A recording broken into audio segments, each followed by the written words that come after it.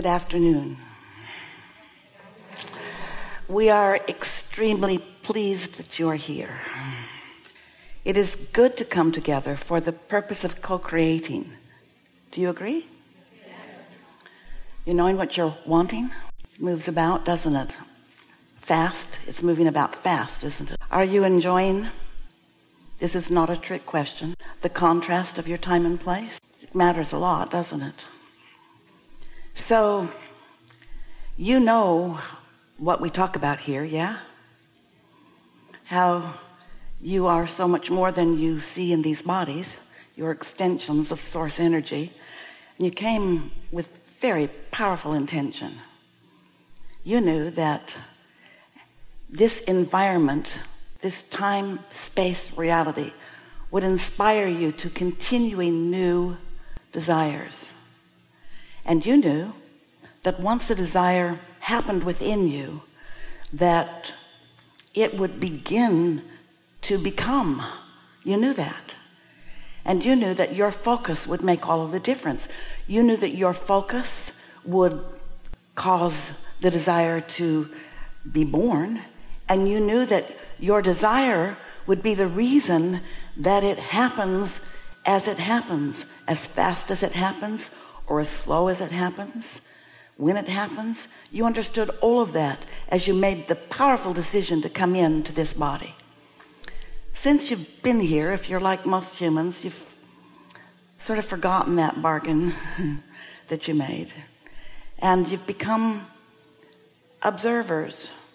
In fact, almost everyone you know offers most of their vibrational output in response to what they are observing.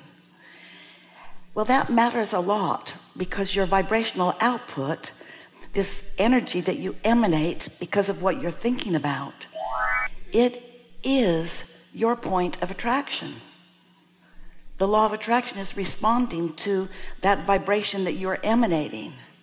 And so sometimes when you're not living something that you want, you know really clearly what you would prefer, and you say the words and you launch the rocket. And your inner being, who remains non-physically focused, focuses on this rocket of desire that you've given birth to. And the law of attraction begins to summon the cooperative components to what you've asked for. But sometimes, in fact, really often, in fact, more often than not, most humans give birth to a desire, but they counter it with their awareness of what is. They continue to focus upon the reason that they want something different, to talk about what they've got rather than what they want, to try to get others to get them to understand how they feel about not having what they want and how they feel about having what they've got. And so often you, most everyone, hold yourself in vibrational discord with what you want.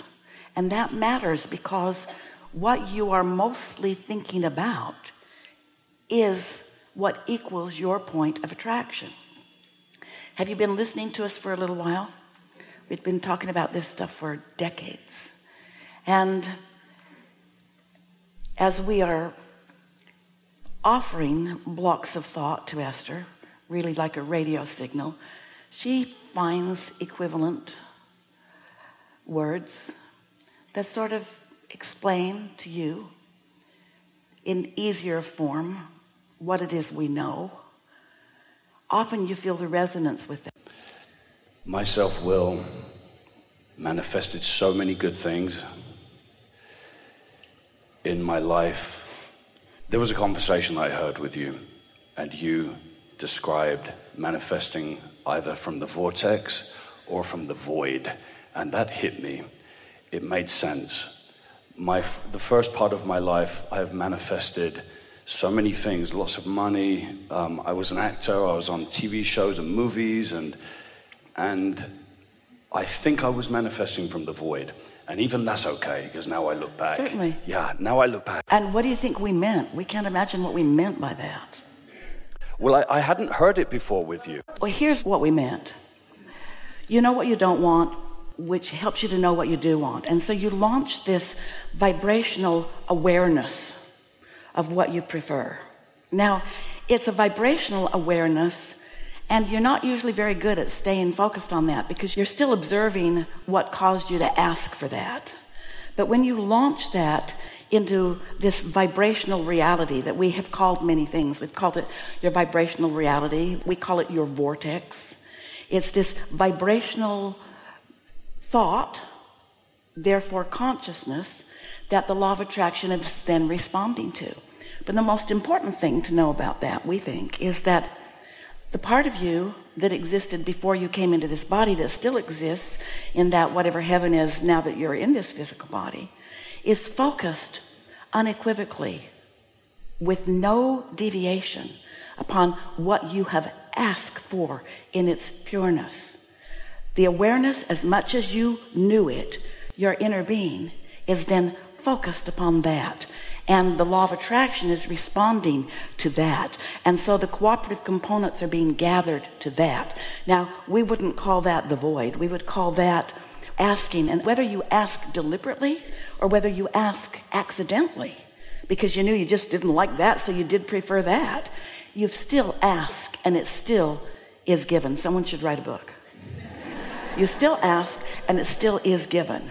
And so, but sometimes when someone wants to know about good and evil, which there's only good, it's like asking about light and darkness. And we say, well, there's light, but there is not a source of darkness. No one flips the switch where the inky, misty stuff covers up the light. It's not like that. It's just the pinching off of the light. And evil is like that too, or darkness is like that too. It's the not allowing in this moment of time for the connection to what is the light. And so when we say that every thought that has ever been thought still exists, and that these thoughts are managed by the law of attraction, and they are gathered is maybe the best word. They are cooperative components also that are gathered. So there are like rivers and streams of thoughts and beliefs and expectations and what humans come to call truth. And a lot of that, we could comfortably say, sort of came out of the void, not out of the void of alignment, but out of the discontent of human complaining. But really, it's not fair to ever say that you are not launching into your vortex, because you always are.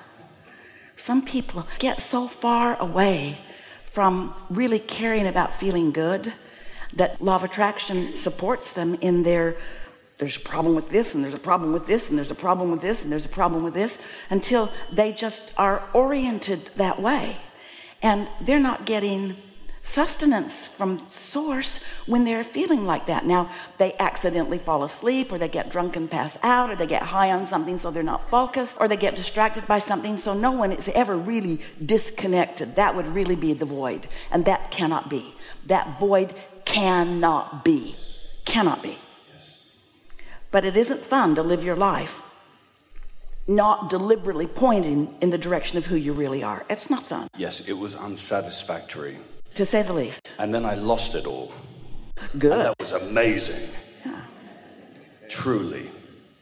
Let's say that there's this person that you sort of kind of know, and let's make this person into a bigger deal than this person is. They're really horrible to be around. It's hard for you to feel good when you're around them, let's say.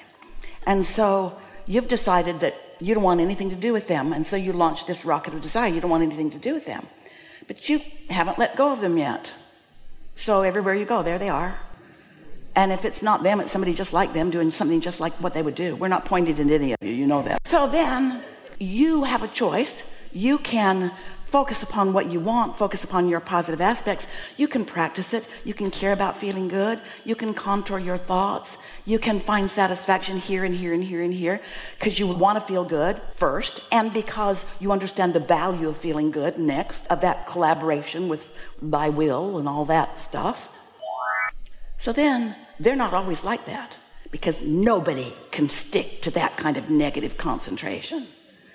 They saw a bird and they liked it. Whoops, didn't mean to do that.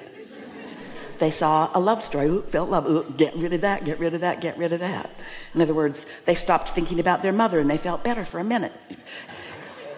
Or that teacher that was in menopause and she hated all those kids. So they have a lapse in their focus, which the law of attraction may very well bring you to either a thought encounter or a physical encounter, because they're in your vortex. Every relationship is eternal. And because you know what you don't want, you know what you do want. You built a whole vortex room in your vortex cave that has to do with them. And now you're all tuned in, tapped in, turned on. You're attracting those moments with them. And if your opinion of what you were observing from before has now been replaced with your in-the-moment desire to feel good, now they may very well dovetail with you in a good-feeling way. So here's what will happen. There are a few choices. If they're really hard fast in their knowing what they don't want, while you have come into alignment with who you are mostly, then your relationship goes like this. They go off that way, you go off that way, and you don't think much of them again. You don't think very often about them again. But if they have softened, or if their life has now caused them to ask for more, now they may be in a stronger place of asking for someone like you. And so you may have these momentary encounters with them where, if you've practiced your book of positive aspects, and if you really like to feel good, you may be able, it's a rare human that does it, you may be able to not offer a vibrational opinion about what used to be. You might be so present right now, just like your inner being is present right now. You might be looking for their positive aspects right now and finding some. And so this relationship may be becoming anew. So either go this way, or you come together, or you attract others that are like them on both ends of that stick until you get really clear about what you're doing. You have to make it about how you feel, not about what they're doing. And the thing is, teachers like you, born for that, the thing that drives you nuts is that you care. You care. And because they don't seem to, it is a problem for you. Because then they seem to be the continual source of your dissatisfaction. And you got to get to that place where it's not about right or wrong. It's about being willing to reach for that forgiveness again and again and again. Not because they need to be forgiven, and not even because they deserve to be forgiving. We don't mean that. But because you do. You deserve to feel like that about anybody that's coming into you. So if somebody's coming into your experience, they're coming because the law of attraction has brought them there. You just got to figure out, did they come because of your desire for value? Why did they come? Did they come out of the void?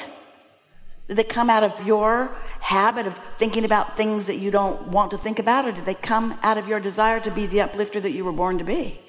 And after a while, you start noticing patterns, don't you? You start noticing that people are coming. The law of attraction is so beautifully precise, just so accurate. Yeah. If you like this video, don't forget to subscribe, and see you in the next